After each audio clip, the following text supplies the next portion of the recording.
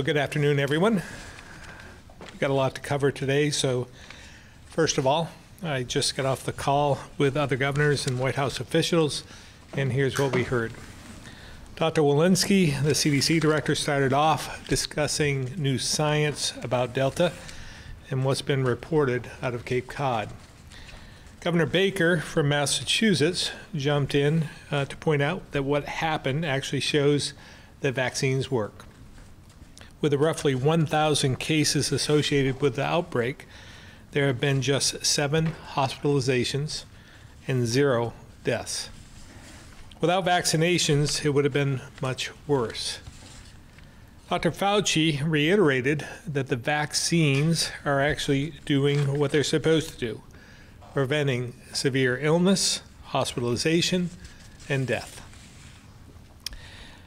So back here in Vermont, next you will see the data from Commissioner Pieciak and what we're seeing across the country, that Vermont is proof that vaccines work.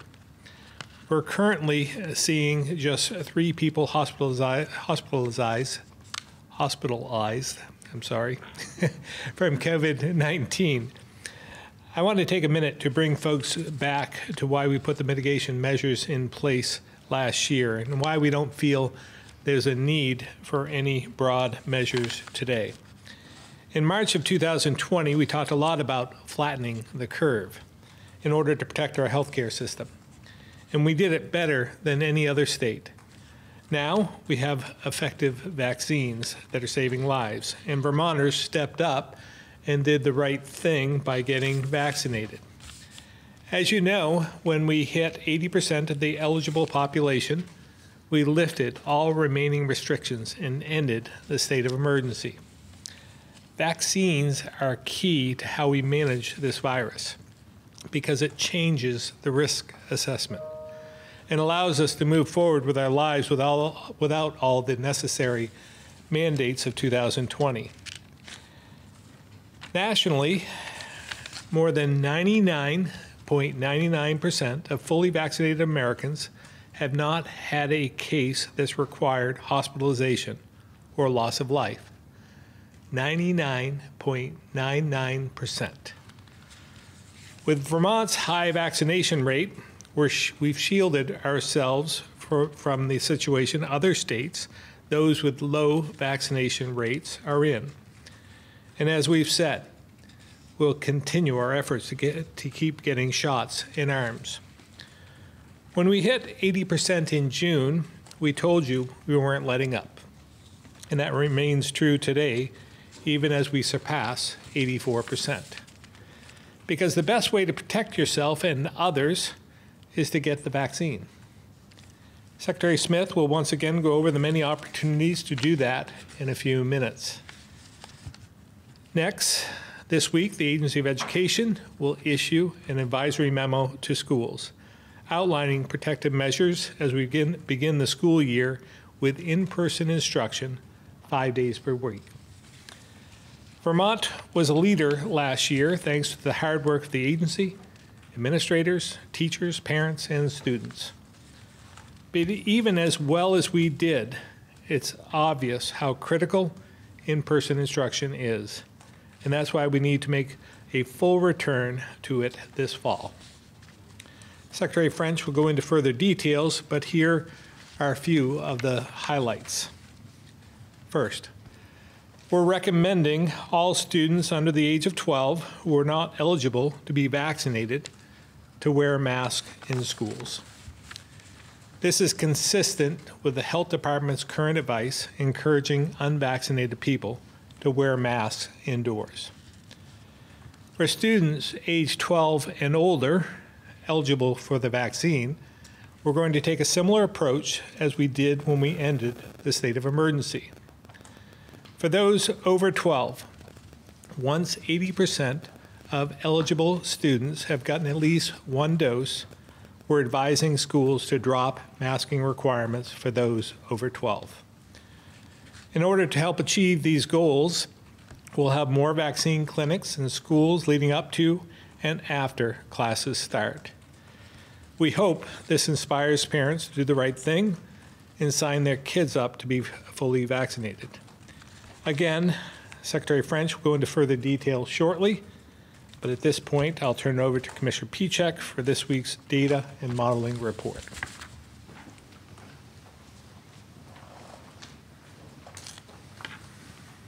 Thank you very much, Governor, and good afternoon, everyone. This week, the national rise in cases continued, with the 7-day moving average increasing from 52,000 to 80,000 today. And we can see that spread occurring across much of the country when we compare the active case map from last week to that same map from this week. We can see that cases are increasing most dramatically in the southern states where lower vaccination rates are occurring, and that many of those states are also seeing an increase in hospitalizations and deaths as well. But although cases and hospitalizations are rising across the country, those impacts differ dramatically based on a state's vaccination rate. Here again, we compare the highest vaccinated states in the country to those that are the lowest. And although cases are rising, even in the highest vaccinated states, you can see that that increase is much lower than their unvaccinated or less vaccinated counterparts. And this is certainly true for hospitalizations and deaths as well. Again, more real-life data about the vaccine's ability to protect ourselves from infection and severe illness. Reviewing the national ensemble forecasts, it is anticipated that cases will continue to rise nationally for another 4 to 5 weeks before improving. This will surely impact even well-vaccinated regions like Vermont. So as the governor said, if you haven't done so, it's important to go out and get vaccinated today. And as we've seen the last few weeks, there has already been an impact from these national trends on us here in Vermont in terms of case counts, where we recorded 282 cases this week, an increase from 171 last week. But still, the majority of cases this week were among the unvaccinated. And again, the case rates for these two different populations are much different as visualized on the graph. And we only expect this distinction to grow more stark as cases rise in the unvaccinated population over the next number of weeks. So again, another important reason for those in Vermont who are not yet vaccinated to go out today and make their appointment. And even with increasing case counts, it's important to note that we expect hospitalizations and deaths to remain low here in Vermont. One reason for this is the fact that the median age among the unvaccinated that did get the virus this week was 30 years old, which makes sense since the younger population is much less vaccinated, but they're also much less likely to experience severe illness. And for those who have gone out and protected themselves with the vaccine, national data suggests that you are 25 times less likely to require hospitalization than your unvaccinated counterpart. And the data is proving that out here in Vermont. When we review 3 different periods of time in Vermont when cases previously increased, one back in the initial rise last March and April, again over the winter from November to December, and then this current rise in cases that we're seeing in July into August. You can see in the first 2 examples, cases rose, and as did hospitalizations, and in some cases pretty significantly. Also during this period of time, a much greater increase in the number of fatalities we experienced in Vermont as well. But as you notice from the current rise, although cases are increasing, hospitalizations remain low, and we expect them to remain low over the next few weeks, and expect fatalities to remain low as well. Again, the reason for this is that those who are fully vaccinated are much less likely to require hospitalization, and those who are not vaccinated that are getting ill in Vermont, at least at the moment, are among a younger, less vulnerable population. Looking at the Vermont forecast, we can see, like the national forecast, cases are expected to rise in Vermont over the next 4 to 5 weeks. But again, as the governor mentioned, there is no other state in the country better positioned to withstand the increase in cases with low hospitalizations and low fatalities than Vermont. Regarding the Vermont fatality forecast for August, we expect that anywhere between 0 and 6 fatalities would occur in August. So that is keeping in line with the low number of fatalities that we've seen over the last few months. And turning to vaccinations, Vermonters are certainly doing their part to help ensure that hospitalizations and deaths stay low in the face of the Delta variant by continuing to get vaccinated. This week, an additional 2,467 Vermonters went to get vaccinated, moving our eligible percentage of those who have started vaccination to 84.1%, and moving the eligible population that has not yet started vaccination to below 90,000 individuals. Like much of the rest of the country, Vermont saw its initial vaccination rates climb this week. The number of people starting vaccination this week was 14.6% increased compared to last week, and it was our highest weekly total that we've seen in a month. And finally, looking at Vermont's vaccination numbers across the board, we see that the results here in Vermont continue to make us a national leader, and we continue to lead across the board in terms of our vaccination percentages. So at this time, I would like to turn it over to Secretary French.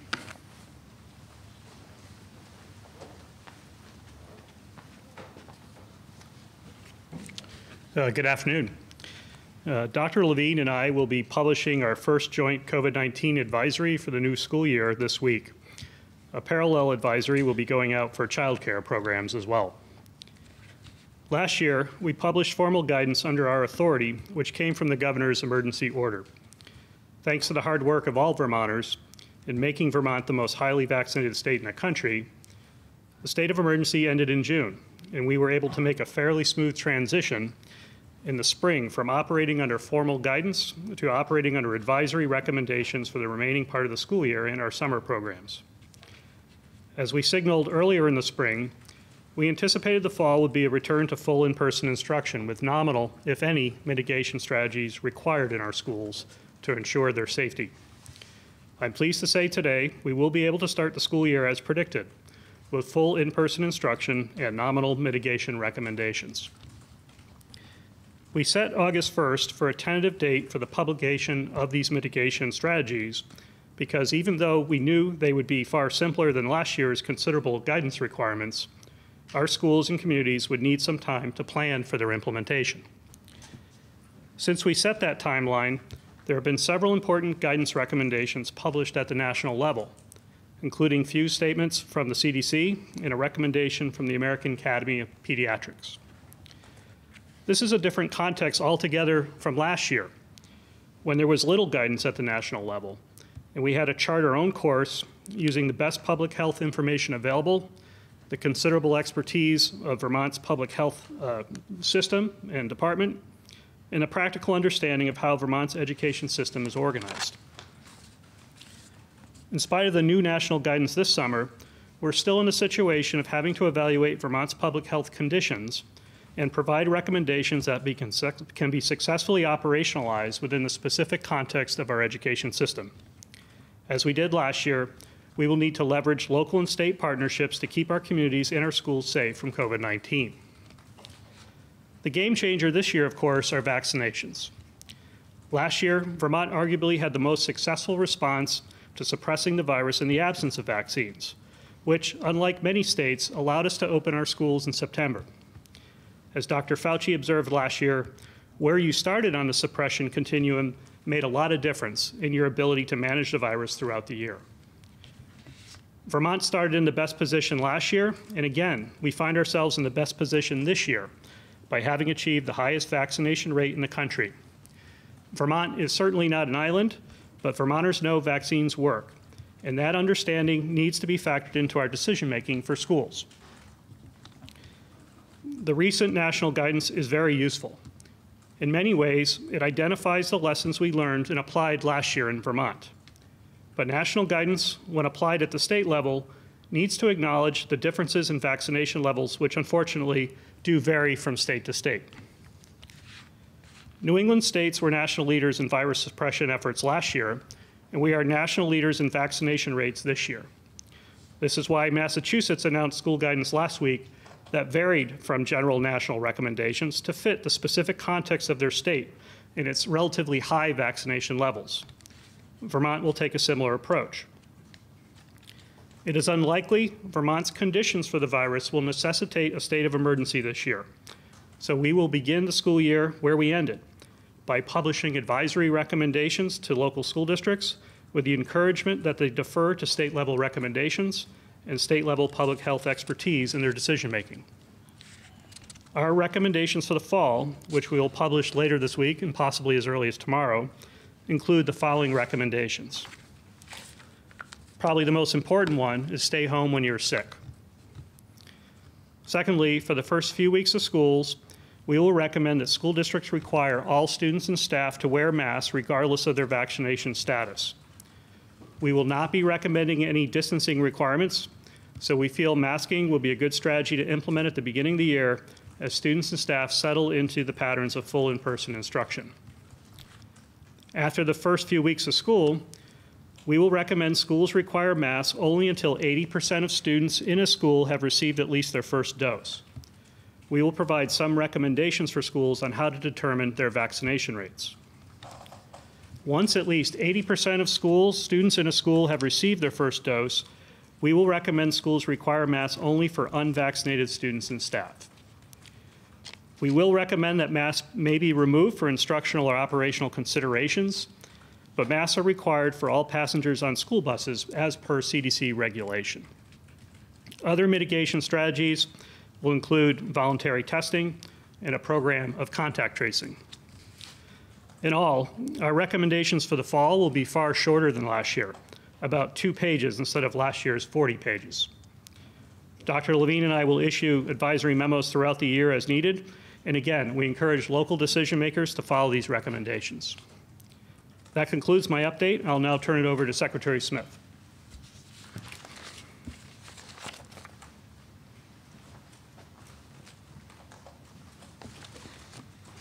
Thank you, Secretary French, and good afternoon, everyone. I'm going to start with an update on our vaccination program, as well as announce the list of this week's pop-up clinics for COVID vaccines. Then I'll provide an update on our plan for school-based vaccine clinics. Following that, I'll let you know how you may be able to save money on your health insurance premiums.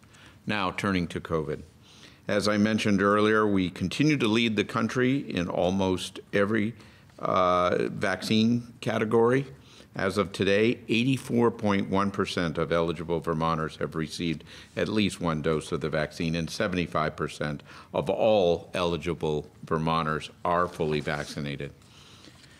To all those Vermonters who have gotten vaccinated, thank you for protecting yourselves, your loved ones, your workplace, and your community. To those who are eligible but haven't been vaccinated, please get your shot. Today we are facing a pandemic of the unvaccinated, and research shows that fully vaccinated people are protected against the worst outcomes of COVID, including the Delta variant. As you can see on this slide, which was presented yesterday by the National Institute of Health, there is a huge difference between the vaccinated and the unvaccinated when you are talking about incidences of disease, hospitalization, and death. As for getting vaccinated against COVID-19, there are many opportunities across the state. You can still walk in at most local pharmacies. You can visit various pharmacy locations at the UVM Medical Center, the Community Health Centers of Burlington, the Northwestern Medical Center, and the Southwestern Vermont Medical Center, and as I said, most local pharmacies. Here's where you'll find 27 other pop-up clinics this week. Today, we'll be at the St. Albans Police Department during their National Night Out. That's in St. Albans, Fairleigh Community Arts in Fairleigh, the Eden General Store in Eden, the Berlin Fire Station in Berlin, the Bradford Psychiatric Associates in Rutland, the Paramount Theater in Rutland, and tomorrow we'll be in Westminster Central School in Westminster, the Oxbow Riverside Park in Morrisville, the Moortown Town Office in Moortown, Waterbury Ambulance and Waterbury Center, 1311 Barry Montpelier Road, That's a facility right behind the Burger King in Berlin. The Woodstock Inn on 14 The Green in Woodstock. Wells River Chevrolet in Wells River.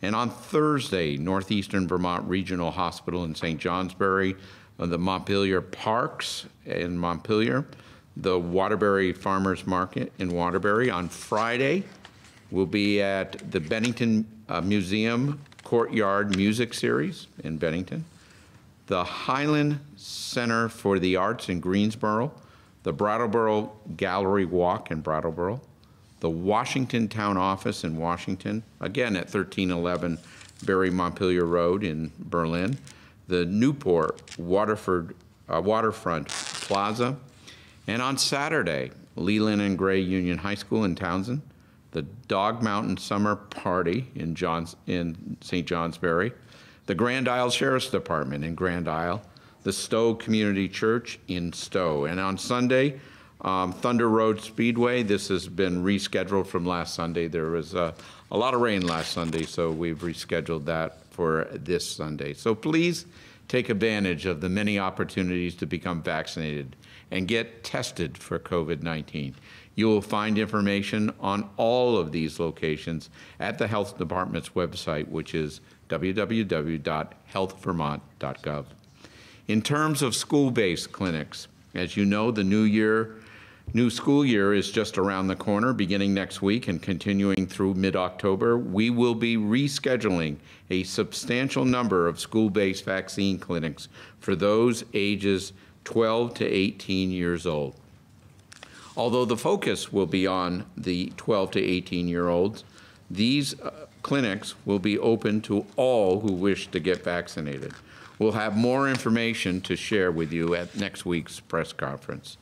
Now let's move on to health insurance. The governor has prioritized making Vermont a more affordable place to live and work. A big component of that effort is addressing the cost of health care. The American Rescue Plan makes $25 million in new federal funds available to those who buy health insurance through the Vermont Health Insurance Marketplace or Vermont Health Connect. With this new funding, many Vermonters are eligible to buy insurance through Vermont Health Connect at lower cost than ever before. We encourage folks to visit vermonthealthconnect.gov. That's all one word, vermonthealthconnect.gov, to see what plans are available to them. As an example, previously the lowest cost plan on Vermont Health Connect for a Vermonter earning $52,000 was $491 per month. Today, they can get the same plan for $190 per month, so less than half of the cost than before. As another example, individuals with incomes up to $38,000 per year and couples with incomes up to nearly $60,000 may qualify for plans with no monthly premium. You can change your plan from now until August 15th as long as you stay with the same insurance company. They will count any deductibles you have already paid this year. Again, to find information on this, the website to visit is vermonthealthconnect.gov.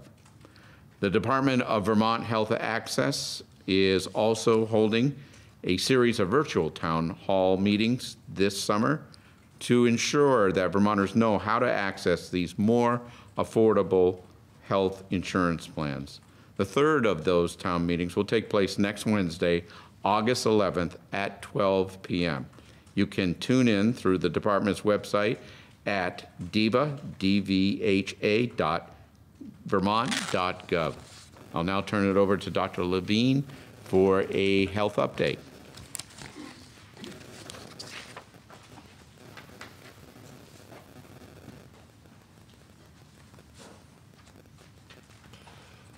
Good morning. While the reality is that this pandemic continues to throw new challenges at us, I always come back to where we are now as a state. We have vaccines that are extremely effective at preventing the most serious effects of COVID-19, hospitalizations, and death. We have over 84% of our eligible population with at least one dose of vaccine, which is more than 460,000 Vermonters. And we have seen the combined effect of these two factors in our low hospitalization and death rates. To put it simply, the vaccines are working, doing exactly what they're meant to do. Now, we've also gotten some new data in the past week about the highly transmissible Delta variant, which is making up an increasing proportion of our cases. Indeed, out of about 52 samples that were sequenced in recent weeks, 46 were the Delta variant. Vaccinated people can become infected with the Delta variant and may be contagious. This has to do with how well the Delta variant replicates in the nose and throat. You may recall that early on in our experience with vaccines, after innumerable questions from the media actually, I discussed the difference between the great protection we get from the antibodies our bodies produce in our bloodstream from being vaccinated, but that there was uncertainty regarding the ability of the vaccine to prevent us from transmitting the virus to others as it set up shop in our nasal passages. Well, with the earlier versions of the virus, transmission was not a problem. But with Delta, the game has changed. It spreads about twice as easily from one person to another than previous strains of the virus. But here are the important take-home messages. First, vaccinated people represent a very small amount of total transmission. Second, and again, data shows that if you are vaccinated, you are well protected from the worst outcomes, including from this variant. It still is the coronavirus. Yes, breakthrough cases do occasionally occur, and cases are generally mild. But vaccination provides you, and if we could show that slide again, with an 8-fold lower risk of getting ill from COVID and a 25-fold lower risk of hospitalization or death. Thank you. And thirdly, the real danger of Delta is among those who are not vaccinated. So if I can speak with you directly, both as health commissioner and as a physician, if you are not vaccinated but could be, you are leaving yourself without protection to an often serious illness that has actually killed 260 of our friends and loved ones. And the risk does not stop there. People who are not vaccinated are the biggest drivers of virus spread, which allows for more mutations like the Delta variant and drives increases in cases, hospitalizations, and deaths. That's why it's so important to get as many people vaccinated as we can, as soon as we can, before this variant can do more damage. Now, many have by now seen that 2 Vermont counties, Essex and Chittenden, appeared in the past few days on the CDC's map as areas with substantial transmission levels. This is a concern, but it's not surprising based on what we know about the Delta variant. And I would expect Essex County to be revised downward soon, as there has not been a case reported there in the past 4 days. Based on everything I discussed earlier, with all the data taken together on our high rate of vaccinations, minimal numbers of hospitalizations, and rare deaths, our overall state guidance around masking for vaccinated Vermonters currently remains the same, because the greatest risk now continues to be to the unvaccinated. Obviously, unvaccinated individuals need to protect themselves and others by masking indoors, and I encourage them to immediately seek one of the vaccination opportunities Secretary Smith mentioned, unless they are among the very few Vermonters who've been advised by healthcare providers to not get vaccinated. You can also go to healthvermont.gov/myvaccine to get your shot near you and at a convenient time. Now, wearing a mask is an effective way to prevent germs from spreading. We've all learned that over the past year and a half. So especially in areas with higher rates, you may want to wear one indoors depending on your own personal situation. if you have a weakened immune system or are around someone who does, if you have children who can't be vaccinated, if you're traveling to a place with higher transmission and lower vaccination rates, or if you just feel more comfortable doing so, that mask is always an option, and no one should look at you in a judgmental way. Also important, consider getting tested if you have any possible symptoms. Of course, you can visit healthvermont.gov/testing to find a site near you. We have proved as a state that together we can do what it takes and can handle this latest new pandemic challenge. Through vaccination and continued prevention practices, washing your hands regularly, staying home if you feel sick, we can minimize the disruption to the more normal life we've been able to enjoy. Governor? Thank you, Dr. Levine. We'll now open it up to questions. Starting with folks in the room. Yes. Can I ask a question? Hi, I was hoping to ask about, obviously, the school news. Could you elaborate, this is probably a question for Secretary French, on the requirements for school employees? It sounds like they will be required to start the school year, with a mask mandate.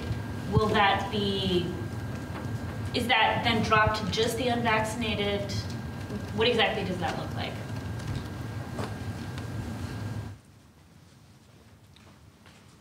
Thanks, Lola. As I mentioned, we will have this out in writing, hopefully this week, so hopefully we'll clarify that. But we are recommending that schools require the start of school with everyone in the school wearing a mask, all students, all staff. And then we've tied a change in our recommendation to the student vaccination rate, not the staff vaccination rate. And we did that intentionally, knowing that staff, based on the data from last spring, across the state are already over 80% vaccination rate and probably much higher than that now. So once the student rate in a specific school reaches 80%, then our recommendation is that only the unvaccinated students and staff should wear a mask. Okay. So will there be any, will staff be required to file any sort of vaccination paperwork with the school or no? No, we're really going to focus on the student vaccination rate as sort of the representative indicator. And again, largely because, as you know, students under 12 have not been made eligible yet for vaccination. But as Secretary Smith outlined, we're also going to be ramping up a lot of activity through August to make the vaccine more available for those students who are eligible. Is there any concern about, about schools where, I would imagine that there's some schools where staff have like a 95% vax coverage rate, and then other schools where that wouldn't be the case? Are you at all worried about that? No, not really. I think it is, where our thinking went specifically to look at each of our schools as an ecosystem, and I think that was sort of the struggle, looking at sort of general national recommendations without firstly acknowledging the high vaccination rate of our state, but then looking at each school, and so many of our schools are very small. I think a third of our schools have under 100 students. So I don't think it's that precise, 82% versus 80%, but we know 80% is a high goal. We also know we can achieve it. We're very close to that now, looking at some of the age bands for schools. We're in the mid-70s, I think, as a vaccination rate. So we just feel very confident that that's an achievable goal, and one that will move the school community in a good direction in terms of the safety for the fall, when we're going to be spending a lot of time inside. Right. So as soon as you hit 80%, mask mandates for both students and staff go away in a particular school? Yeah, our recommendation will be that schools no longer need to require masks at that point. Is that 80% of the whole school or of the eligible student population? I'm just thinking in some schools, like a middle school. Again, the written guidance will come out and hopefully provide the specific clarity on that, but it's 80% of the eligible student vaccination rate. 80% of the eligible students. What about schools that have New Hampshire students in them? That's a good question. We might have to take that up as a separate advisory. We've had, throughout the pandemic, had to address the interstate school issues. Again, there's going to be a lot of questions in the coming weeks, and we'll address those as they come up.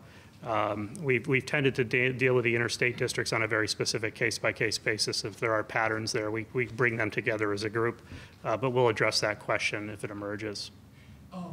At schools in which students younger than 12 years old are commingling with students 12 years and older, the effect of that 80% vaccination rate as far as a mitigation strategy is going to be much diminished from a school in which all the students are vaccine eligible. So how do you square using that metric when it's going to apply very differently in different contexts? Yeah, I think if you look at the organization of our schools, that would not be a very usual organization. If you think of most of Vermont schools, firstly, the archetypical school at the elementary level is a K through 6 school, and 12-year-olds are generally in 6th grade at that point, right? So that's your usual elementary school. We do have K-8 schools, where yes, there are 2 grades that would be above that eligibility group, but the vast majority of the students are still going to be 12 and under in that school. We still have K-12 schools, just Yeah. to Pete's point. Yeah, very few. I was a principal of one. We're down to about 10 of them. But that's, again, they're also divided out on building. So there are some physical things you can do. Like when I was principal of a K-12, I had 2 buildings, and some things can be done. But we'll provide guidance to schools in those kind of very unique situations. Would you be advising Yeah. that districts allow students to self-certify whether they've been vaccinated or not, or are you going to advise them to look for proof of vaccination? Yeah, we're going to work through that. That's not specified in our guidance that's coming out this week. We do say that we're going to work directly with them to recommend some methodologies. The CDC has some general ideas on that as well, but we'll make it as manageable as possible for the schools. To parents out there that have been reading what the American Academy of Pediatrics has put out, that has been looking at what the CDC puts out, and sees your agency going in a different direction and have some real concerns about sending their kids to school in that context, what do you say to reassure them? Yeah, I think, again, the general national guidance is very useful, and I'd put the American Academy of Pediatrics guidance in that sort of container. But then again, I think we do have a responsibility to look specifically at our context, and I don't know if a general policy can be broadly applied in this instance, unfortunately, because the vaccination rates among the states vary so greatly. And that's why I made a mention of Massachusetts. The New England states have very high vaccination rates to other parts of the country. So I think we need to start with the examination of our vaccination rate in our decision making. Another aspect of their guidance, one of the points they make in their guidance is the fact that schools can't really know their vaccination rates of their students. Therefore, a universal masking recommendation is a good idea. Again, I think we can know our vaccination rates in our schools. That might not be the case in states that have very, very large schools, but Vermont schools are small. They're also very much community schools, and I think we have a really strong understanding of what goes on in our buildings on a community basis. So we consider those factors in our decision making for sure. What is the contact tracing infrastructure going to look like for schools? Yeah, it's been robust throughout the pandemic, and it will remain so. Maybe Dr. Levine has some comments on that, but I mean, Vermont is one of the states that maintained very robust contact tracing throughout the pandemic for schools. So we are gearing up to continue to do that in the fall. Given the fact that Delta has shown an ability to sweep through populations in a way that previous iterations of the virus have not, how will that reality figure into conversations with districts about when the right time is to move to remote learning if you do in fact find cases in a school? Well, not to speak specifically to Delta, but the process that we're publishing now is this idea of doing advisory memos. So unlike last year where we issued formal guidance documents that were highly technical and hundreds of pages that emanated from the specific authority of the governor's emergency order, we're not in that situation right now. This year is a totally different situation. So we will put out advisory memos, particularly if operating conditions change, if we have new information about the science, if new considerations need to be identified. But we think right now, just for opening schools, that's our goal, to give people information right now so they can start to make some decisions, react, ask questions to us, and we'll clarify and so forth. But we think it's important to give our schools enough runway to react. I will say, the national guidance that's been coming out, one of the reasons it's been coming out now is that many schools around the country are opening right now, So those schools are just digesting that national guidance literally within a 2-week period and then trying to operationalize that. We have a long track record last year of operationalizing very technical guidance at the school level and working very closely, state to locals. So even as simplified as our guidance is, we're giving our schools a whole month to sort of react to that and ask additional questions. So again, I think we'll be in a very good place in terms of operationalizing the guidance for all our schools. And if a half dozen kids in a K through 8 school with 200 students there come down with COVID-19, should that school continue with in-person learning? Well, in terms of the hypothetical, it's hard for me to acknowledge, what we would do in that regard. But I think, again, right now, we know the vaccines work. We will see some cases, and I think that's identified, again, in our most important recommendation. Our guidance is if you're sick, stay home. But we'll take that issue on. We think, again, it's why it's important to start the school year in a masking disposition, in particular because we're not requiring any distancing recommendation. So we'll start there. We'll monitor the data very closely. We have very robust data, contact tracing, and surveillance testing going on. So we'll know the trends and be able to prepare to react if necessary. Will the voluntary testing program be for students and staff? Yes. What will sports guidance look like? Yeah, so far we haven't addressed that issue. As you know, our fall sports are largely outdoors. We have, I believe, volleyball in the fall that is inside, but we'll address that here in the coming weeks. And we'll certainly prepare in anticipation of questions related to winter sports. Too early to tell, basically. And should districts have remote learning contingencies waiting in the wings? Yeah, not at this point. I think, last year we saw remote learning on a scale that we've never done before. We had whole school remote learning and whole grade remote learning. Again, we didn't really have good information about the operating environment, and we're operating under very dynamic conditions. And we learned from that experience that remote learning can be a good stopgap measure, but it's not nearly as effective as in person. We do have the capacity for remote learning on an individual basis. That's always been a part of our Flexible Pathways program, and certainly something I'm interested in working with the General Assembly in the spring to talk more about. But for this fall, coming out of our experience last year, we wanted to put a priority on restoring full in-person. We think we can safely do that with the mitigation strategies that we'll be recommending.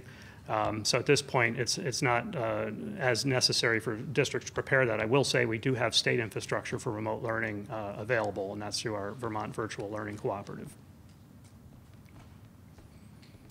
Dr. Levine, you were saying just a few minutes ago that the people we need to be concerned about with Delta are the unvaccinated.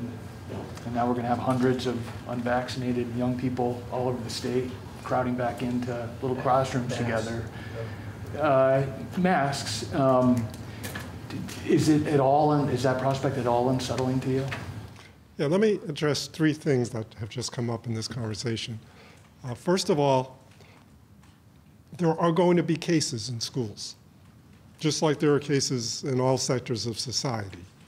Just like there were cases in schools over the last several terms of schools, yet schools continue to operate. We had a lot of our students in in-person learning, and I expect the same, actually, will occur now. Again, the Delta variant is a little different, but it is still the coronavirus that we all know. The fact of the matter is we have two incredibly powerful mitigation strategies to use. Vaccination, when it can be used, and we hope it can be used in all students soon, but we're still awaiting the under 12 EUA to occur, and masking in an indoor setting, which is incredibly powerful and has worked very well for us. So I think we need to just put that on the table, that those are going to be still very, very important allies in our ability to keep students in in-person learning. Second thing is, as Secretary French was alluding to, contact tracing is going to continue, as it always has. It was particularly robust in the school setting. We had very good relationships across the state with the schools, and even when there were, at times, several cases in a school, the majority of schools were able to remain open, and the only times that they weren't able to remain open were because of staff who may have had to be isolated or quarantined, and they just didn't have enough staff to operate the school. That'll be a lot different in a vaccinated environment as well. There was going to be one more point I wanted to make. With regard to the national recommendations, CDC, American Academy of Pediatrics, obviously we use those for guidance. and we're using a lot of what's in those in the plan that you just heard about. But the Northeast is different than the rest of the country in many ways. And these guidelines are written for a country of 50 states. And there's such heterogeneity in the country. The average, the common denominator of vaccination rates is much different compared to where we are in Vermont right now. And we're contextualizing these recommendations in a way that fits really what the data in Vermont shows us right now, and using the same exact science. Dr. Levine, Commissioner Pieciak said that cases are expected to rise nationally for the next 4 or 5 weeks and then decline. Is that what we're going to see here? What's that based on? How do you know that? Yeah, so, this is how we, again, learn kind of from what's going on nationally and internationally about the virus. No one in the modeling world could predict something like that without something to base it on. And right now, what they're basing it on are countries like Israel, countries like the UK, where the Delta variant seems to have kind of, if I could use the word, raced through the population, affected those it's going to impact, and then starts to come down. Even in a setting where vaccination may not have reached the level they wanted to yet, but in many cases where vaccination is increasing concurrently. So the modeling is based on those kinds of experiences, and we anticipate the same kind of phenomenon will occur here as well. Do you have any sense about whether the breakthrough cases are showing up in people who have received one brand of vaccine versus another? We do have some data on that now, and while I can't give you some specific numbers, it's really in proportion to the number of people who've received each vaccine. So it's not like one is standing out dramatically. There was a slight increase in some of our data showing that J&J was a little more than Moderna and Pfizer, and that is one of the vaccines in Vermont that has a lower denominator in terms of the number of people that have received it compared to the other two. So I don't want to give you conclusive data yet regarding that, but that's an early indication. I wanted to get back to Stuart's question about the rising case counts. I guess at what point do rising case counts into the winter get concerning enough that we may have to put additional restrictions to protect people like the immunocompromised or kids?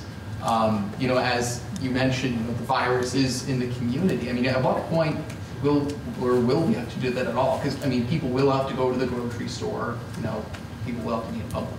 Sure. So again, if we follow what Stuart's curve was just indicating, that would indicate that it'll be sometime in September, mid-September, maybe a little later. And again, we can't be precise about this, but that things would begin to have a downward trend. So that as we come into the winter, maybe at least with the Delta variant, that won't be as big an issue. I also anticipate, based on the pace we're going at, that the 84.1% will be at an even higher number by that time. Can't tell you what the number will be, but just regionally and nationally, vaccination rates are picking up because many people who have been in the wait and see category have finally said, okay, everyone else seems to be doing well, and the people that actually aren't doing so well are the unvaccinated, so maybe I ought to join the ranks of the vaccinated. So I think that factor will work in the favor of everybody in our population as well at that time. I was sort of unclear on this earlier. Do you think, Dr. Levine, that people in Chittenden County should be following the CDC guidance as it relates to masking indoors? With the exception of the groups that I mentioned, who have an element of immunocompromise or who are accountable for someone who is immunocompromised or who are worried because their children aren't eligible to be vaccinated, we're not recommending that the entire population of the county mask indoors at this time. And we're basing that on really the fact that, yes, there will be cases with Delta, we know that, We have the ability to look at our data very closely on a moment-to-moment basis, as we always do. And we're seeing, as you saw on the slide, the outcome measures are markedly reduced in those who are vaccinated. We have a very robust rate of vaccination, and we're not seeing those poor outcomes at this point in time. I'd just like to underscore and reiterate what Dr. Levine was talking about earlier. You know, when the CDC provides guidelines, they do so for the entire country, from one extreme to the other. When you look at Alabama, for instance, their vaccination rate is about 30-something%. Here in Vermont, we're 84. I mean, that's a stark difference between one state to another. So what works for them and across the country is different than what we're doing. We haven't always followed the CDC guidelines. In fact, we've been out ahead of them in a number of different instances, and we've gone down our own path, which has been quite successful for Vermont. It might not work for other states, but it's worked for us here. So let's go back. I want to touch on Chittenden County because you brought that up. We've heard a lot about Chittenden County and the increase in number of cases. Nothing frustrated me more over the last year than watching CNN and seeing over the last 12 months and seeing Vermont as a bright red state. And that's not politics. This was because our case count was a percentage higher than the day before. Like one time, I remember, for instance, we were the brightest state in the country. Our cases, we had like 12 cases that day. We went from 6 the day before to 12 the next day. We had a 100% increase. So we were the brightest state in the country there. So that didn't really tell the story. Same thing holds true here. When you look at Chittenden County, we followed the science and the data from day one. This is what has driven us to the decisions we've made collectively. So when you look at Chittenden County today, over the last 7 days, the 7-day average is about 13 cases a day. 13. Now, 13 cases in Chittenden County with a population of about 145,000, that's not many cases. When you look at Burlington, for instance, I've heard a lot about Burlington as well. The average case count per day is 2.9 for Burlington, 45,000 people in the city. So we need to take a step back and just again reflect on how well we've done as a state and how our small population and our small number of cases at some point will work against us. So I just wanted to level set, the expectations, and again highlight how well we've done. Governor, while you're at the podium, what do you make of some of your fellow governors? I have 2 questions. In Florida, which is bright red, the governor has signed an executive order forbidding school districts from masking requirements. What do you make of that? Well, again, every state is different. That wouldn't work here, nor would we want to work in that fashion. From the very beginning, we've tried to strike a balance here in the state in personal freedom, as well as trying to protect the most vulnerable. And we've been able to thread that needle fairly well. When we came up with the school policy, the guidance that we've been working on for the last week to 2 weeks, I feel good about where we are. We proved that we could hit 80% as a general population for those eligible, and we would lift the state of emergency as a result. That worked well for Vermont. And I feel that this approach in trying to balance the extremes, we're going right down the middle, and it's worked for us. I asked you about the swirling political story today involving Governor next door.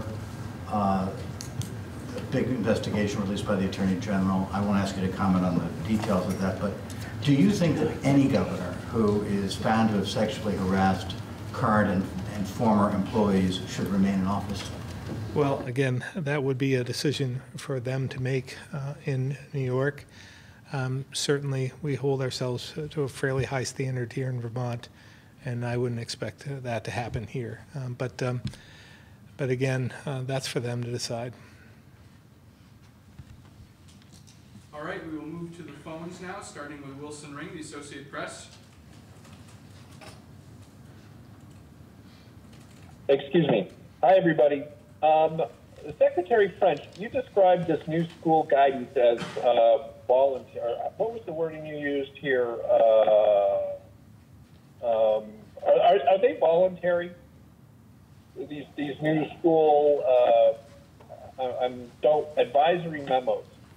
So those are advisory, so those aren't required. So could schools choose not to follow them? And then could parents of children in those schools choose not to have their kids follow those rules?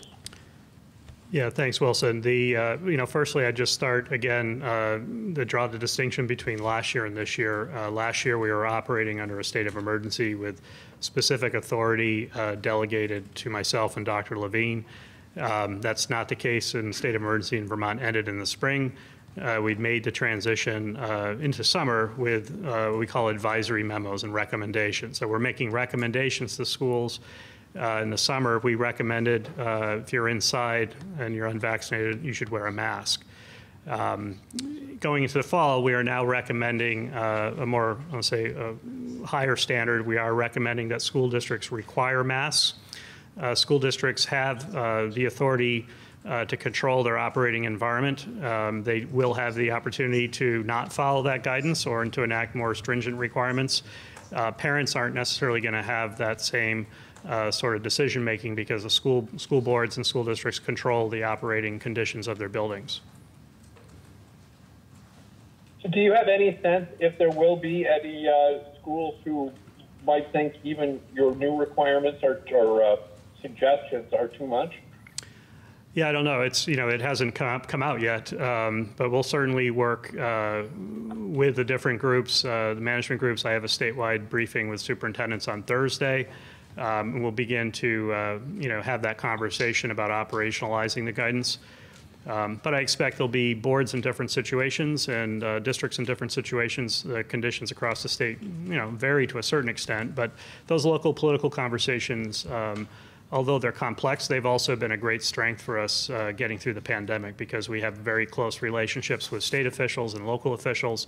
And yes, those can lead to lengthy conversations and a lot of engagement, but I think that also allows for really strong buy-in at the community level. And I'm confident, as we demonstrated last year, that those relationships can be leveraged to our success, that we'll do so again this year in a much safer and simpler environment.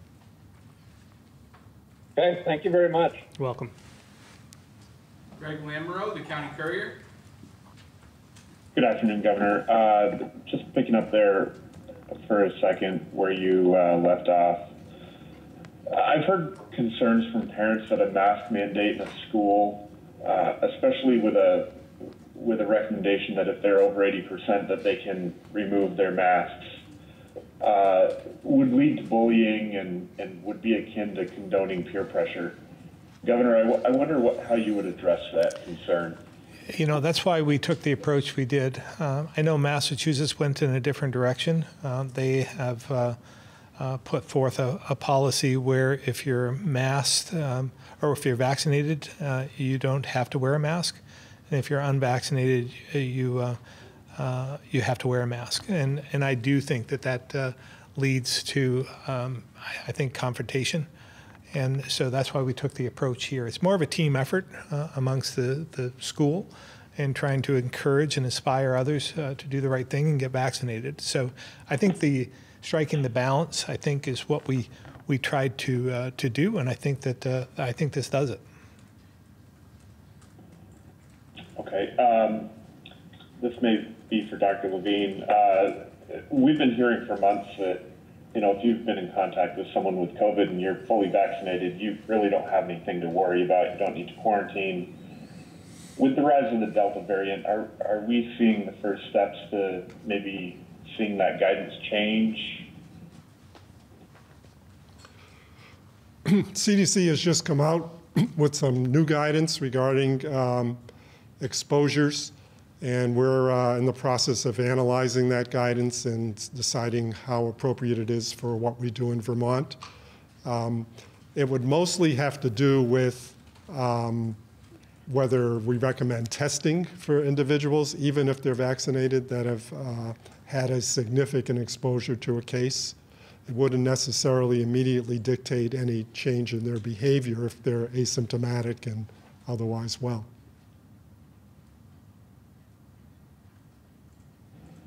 Thanks. And one last question here, Dr. Levine, it may be for you or it may be for Secretary Smith, I'm not sure. It seems the health department's been working pretty hard to get vaccines to areas where, you see a lot of people and potentially, obviously you talked about it, getting vaccines to where people are. I noticed that a big event was missed here in Franklin County this coming weekend, Franklin County Field Days. And I'm wondering if that was intentional, if maybe it was an oversight, maybe the health department's learned that events like that just aren't very fruitful. But I would also note that there is a vaccine clinic this weekend at Thunder Road, a location that has already had a vaccine clinic. So it just seems confusing that you position a clinic where there's already been one and potentially has gotten the positive reaction that you might already get, and ignore a large event that's like a once-in-a-year thing. Secretary Smith will take that. But rest assured, there's no intentionality of avoiding certain events or others. And large-scale events like state fairs, et cetera, are really important to us in the overall strategy. Secretary Smith? Thanks, Greg, for the question. I'm unfamiliar with the field days, but as I mentioned tonight, we'll be in St. Albans, in Franklin County, at the National Night Out event. So we look for these events. The reason we're Thunder Road is there's a lot of people that go to Thunder Road, so we're there. As Dr. Levine mentioned, we're gearing up to do fairs. We'll do field days. We'll do any place where we can go. If there's an event that we miss, we appreciate you pointing it out, and we'll make sure that it's on our calendar or make sure that we hit it. It's our intention to bring the vaccine to any place, everywhere. If you look at the distribution here that I mentioned, the 27 locations, and they've been about each week, about 27 to 30 locations. It's been geographically distributed, and it's been different events, large events, small events. We don't care. We'll bring it to any place, anywhere that we can. Thank you, and I didn't mean to diminish where you were going. It just seemed odd that, the event in Franklin County this week would be, a national night out where you typically would see a few dozen people, and then left off the list was an event where you typically see thousands. So thank you. I think that might be an oversight. We've been to other events like that, Greg, and we'll take a look at that because we do have EMT there at the field days, and so it wouldn't take a whole lot of setup to make sure that they have the vaccines necessary. So we could set up a clinic fairly easy there. All right, thank you. That's it for me. Lisa Loomis, the Valley Reporter. Good afternoon. It sounds like districts can create stricter standards for schools within their district. Is that the case?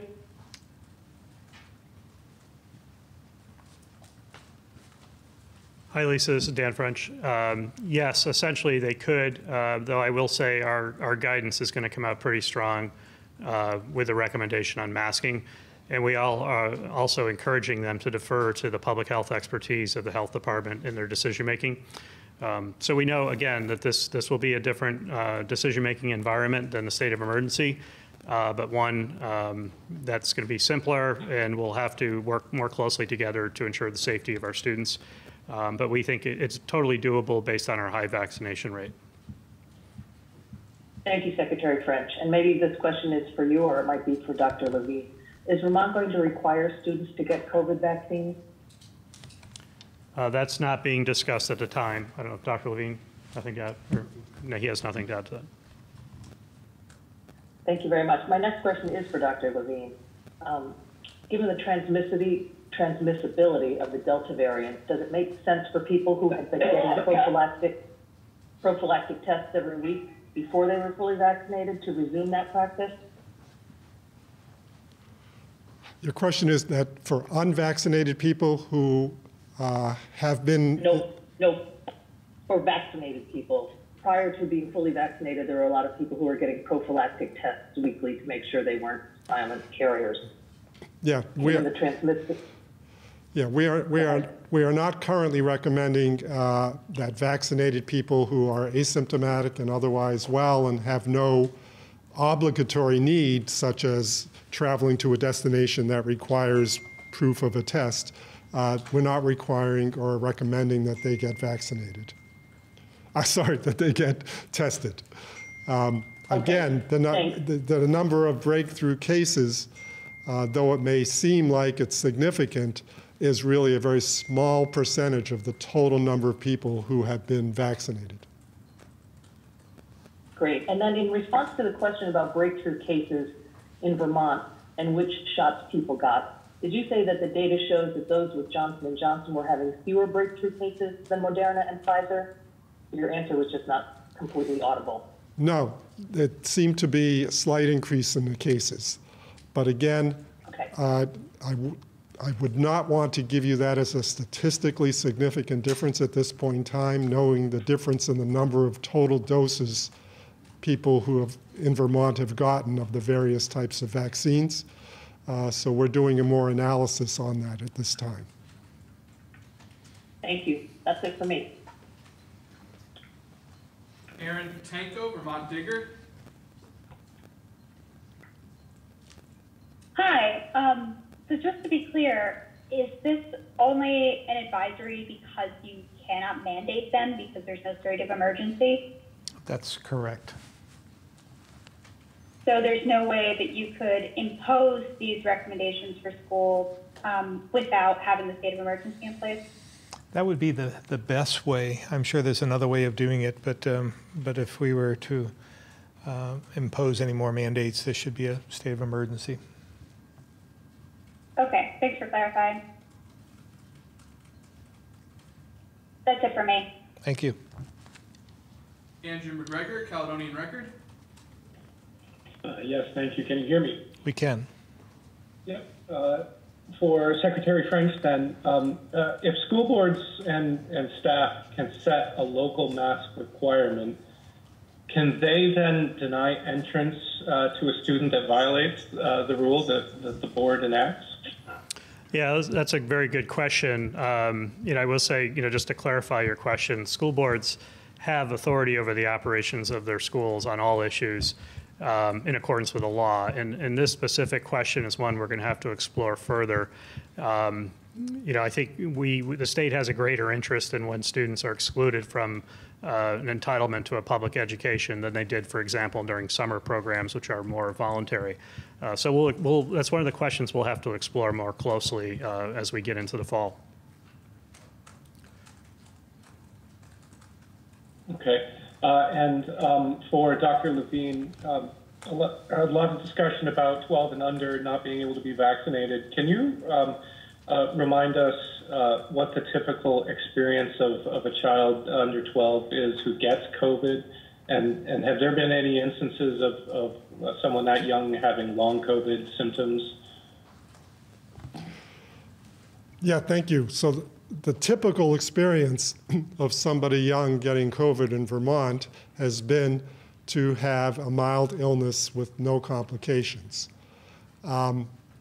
We've not recorded any deaths in anybody that young in Vermont.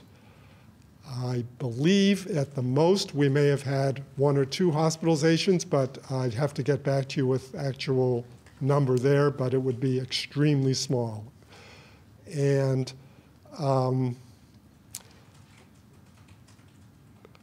at least a month ago, I was speaking with one of the pediatric infectious disease doctors who was questioning whether there had been the first record of a long COVID syndrome in somebody in Vermont who was that young, or a multi-inflammatory syndrome, which is another complication in the young group.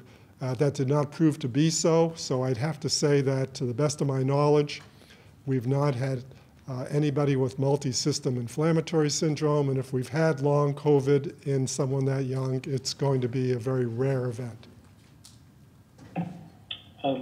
Okay, and just continuing with you, Dr. Levine, the discussion of contact tracing when cases inevitably will appear in schools, will that look similar to what was being done last year, in which case people identified as close contacts will it be a recommendation or a requirement to stay home? What are the results of being identified as a close contact going forward? Yeah. And has the definition of a close contact changed given vaccination and variants and things like that? Yeah, so that's in the category of what Secretary French referred to earlier as some of the information that will be coming out with subsequently to this first guidance. So I don't want to give you a definitive answer on the exact definition that we're going to use, but I can tell you that it will be as stringent a definition as we've used previously. And we'll have more information to give you at a future conference. Okay, that's it for me. Thank you. Ed Barber, Newport Daily Express.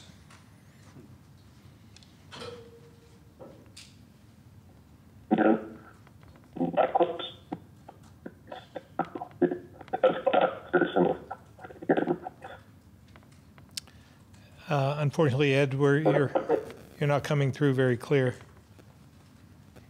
Can you hear me? We can now. Okay. There's a rumor going around that they're just. We got that there's a rumor. That's about it.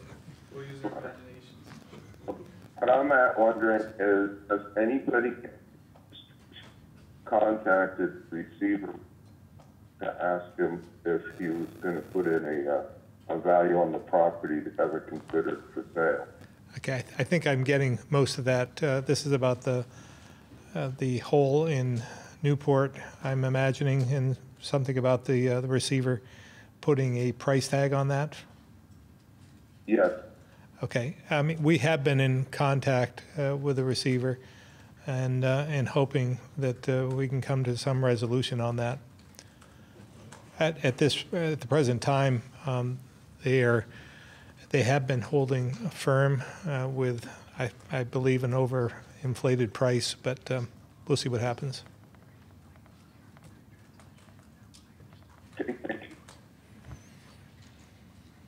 Leora Engel Smith, Vermont Digger.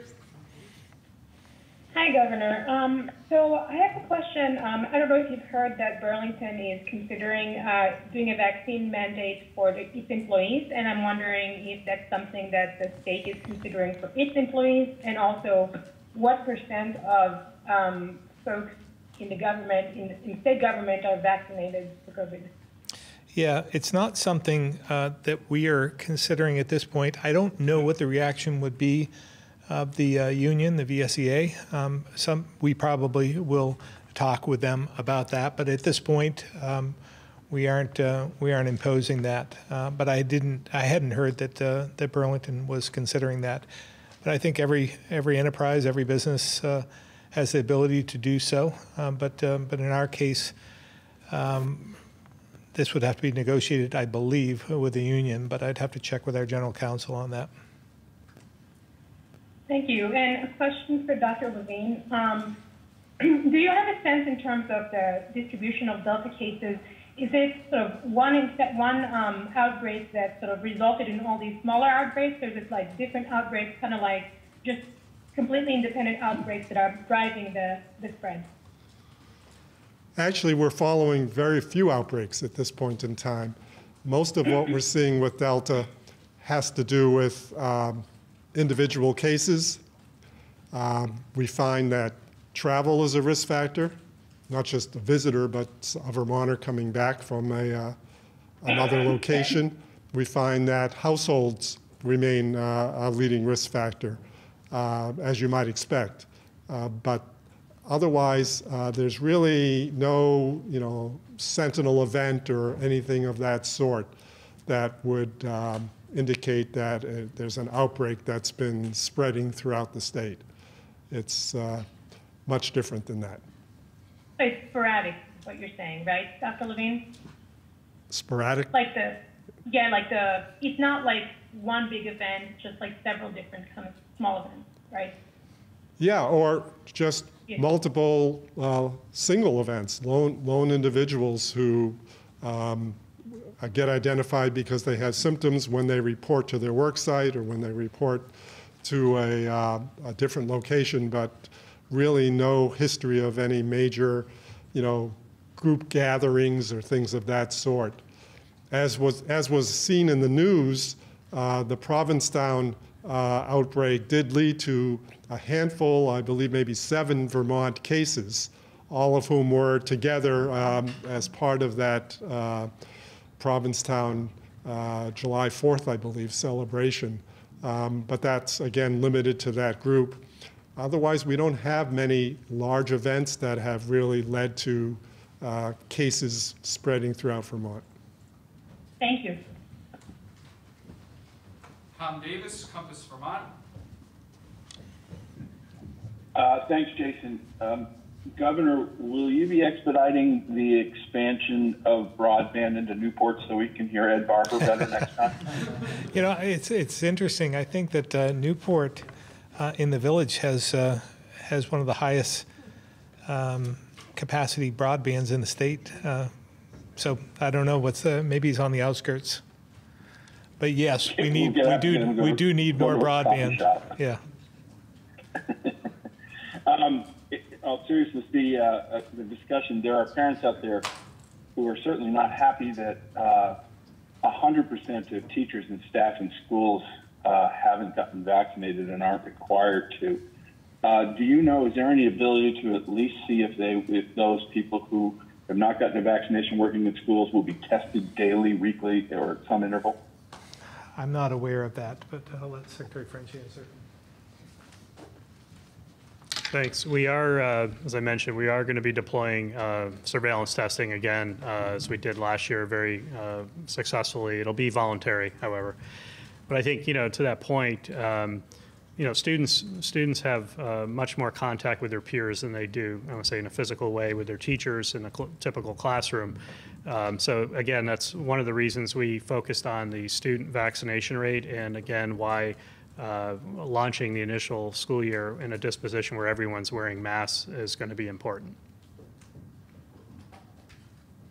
Okay, thank you. I think this one's for the governor. Last question, and that is, the military has basically said they're not going to require 100% vaccination, or consider doing it at least, until all of the vaccines move from emergency authorization to permanent. Do you foresee changing any of your requirements and mandating more once that happens? Once it's permanent, is that the question? Yes, once it's permanent. Yeah, we'll contemplate that, but that's again, that's not an issue here in Vermont as much as it is in other states with 84% vaccination rate and climbing. I do believe that the school guidance that we're putting into place will lead to more vaccinations amongst those 12 to 18. Right now, I think 12 to 18. I think we're around just under 70% average, and so if we can get that up to 80% and above, I think we'll be in pretty good shape there. So we're going to continue to push for everyone to get vaccinated, and I'm not sure that we would, even by mandating, I'm not sure that we'd get there any faster than we will with the approach we're taking right now. It's been successful here in Vermont. It doesn't work everywhere, but here in Vermont it's worked fairly well. Have you received any updates in any of the governor's calls about where they are in the process of moving from emergency approval to permanent? Yeah, that did come up this morning. I think it was Governor Baker that brought that up and was asking for clarity on just that very issue. And as I didn't realize that there was anything official out of the DOD, the Department of Defense. Last I'd heard that they were contemplating what they were going to do. So, but it did come up. We haven't. They didn't really come back with anything substantial from our perspective. We're still waiting for them to come to some conclusion, or at least tell us what their plan is moving forward, or when we might expect an answer on that. But it seems as though that keeps getting keeps getting kicked down the road. We expected an answer on that sooner than now. Got it. That's all I have. Thanks very much. Tom Brown, the Montpelier Bridge.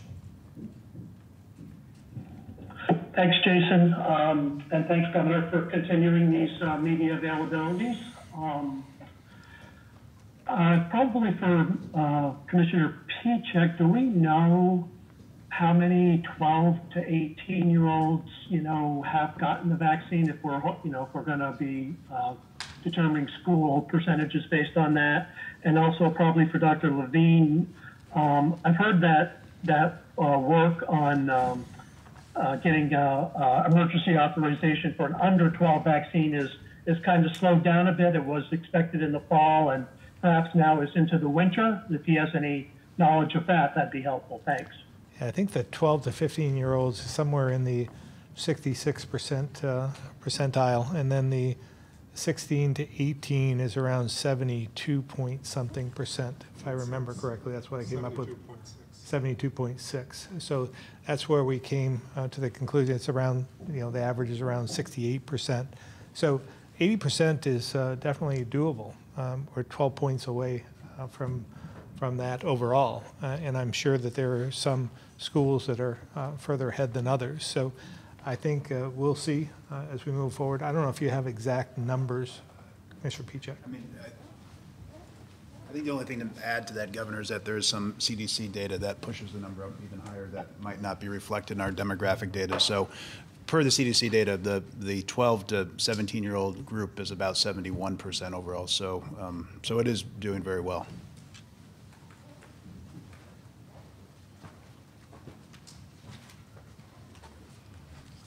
The only answer from my half of the question is that, yes, people were thinking and hoping before the school year, or at least in early September, that the EUA for the under 12-year-old would come through. I don't have any firm knowledge of what date that might occur, but it's being talked about more in terms of later fall, some even using the word early winter, but I would suspect sometime in the fall. And I think, again, we want to make sure that the data is collected completely, analyzed exhaustively, and that parents can be reassured that if this gets an EUA, it is both highly effective and very safe for their under 12-year-old children. Yeah, I guess that would indicate that most primary schools could very well face an entire year of mask, student unvaccinated and vaccinated mask wearing. Does that sound possible? Well, it all depends on timing, but if you keep in mind, the 6 to 7 weeks that it will take to get somebody up to the level of 2 shots of a mRNA vaccine, that could occur well before the spring term, comes into play. So it would not certainly mean that the entire school year would go by, just the fall term. Thank you. Lisa, the Waterbury Roundabout. Hi there. Good afternoon, Governor. Good afternoon. I think this is a question mostly for Dr. Levine at this point. And I don't expect you to know the specifics of this, but we just last night heard of 3 cases of positive COVID tests with children in our town recreation, our summer rec program. There are 3 cases in a group of kids that are 1st to 3rd graders, so these are definitely under the age that's available to have the vaccine. The group that they're in is about 60 kids, and they've stayed home today for contact tracing with the health department folks and hopefully whatever other testing is needed. I guess what I'm wondering is, how do you decide whether to, you give the statistics about how you find whether the Delta variant is at play with the cases that you have discovered. How do you decide which ones to check to see if the Delta variant is at play? And would this be an opportunity to try to get that information? The comment from Dr. Walensky at the CDC last week about the Delta variant being as contagious as chickenpox is kind of sticking in my memory now. I think from what I've been hearing with some of the calls, Dr. Walensky has said, I believe that like 85% of the cases now are the Delta variant. So I think she is just assuming they all are. But Dr. Levine? Yeah, so I gave some numbers out early in the press conference, and I have them precise now. For the month of July, out of 56 specimens that we did whole genome sequencing on, 48 were Delta, and that comes out in the same 85 to 90% kind of range that Dr. Walensky was talking about as well. The CDC sends us on a weekly basis an assessment based on 15 states. Vermont's not one of them, but there are states that are quite dispersed throughout the country. With regard to what's going on in whole genome sequencing. And in this past 2-week period, the largest percentage of those states had greater than 50% Delta in their analyses. The previous variant, the B117, that we had sort of had as our standard for a long period of time, was going way down in percent-wise, certainly below 20%. And then some of the more remote ones that we've talked about, Brazil, South Africa, et cetera, are vanishingly small in the whole genome sequencing that's been going on around the country. With regard to what you mentioned at the outset of your question, clearly, cases have appeared in summer camps, child cares, as we expect, and they appear across society. It sounds like the right things are being done in terms of putting a pause on things, doing appropriate contact tracing. Keep in mind that the power of contact tracing is not just to put people into quarantine so they can't potentially infect someone, but it can be to keep people doing what they're doing. So if they're a kid in a camp or in a child care or what have you, to keep all of that going, because it reveals that the number of contacts was actually not very significant and not very pervasive through the entire setting. So it can be a very good news situation as well, not just a implication that, oh, everybody's going to have to go home for a period of time and not return till this blows over. So keep that in mind. Thank you.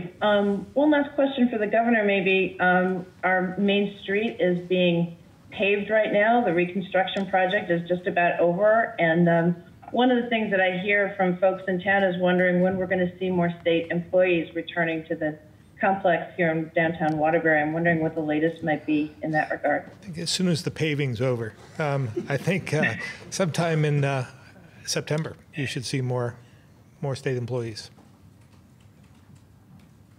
Very good. Thank you very much. Guy Page, Vermont Daily Chronicle.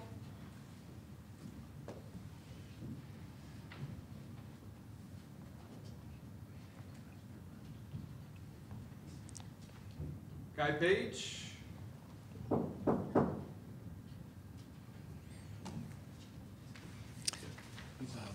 We've had a field trip upstairs to the museum, I'm told. It sounds more like the roller derby.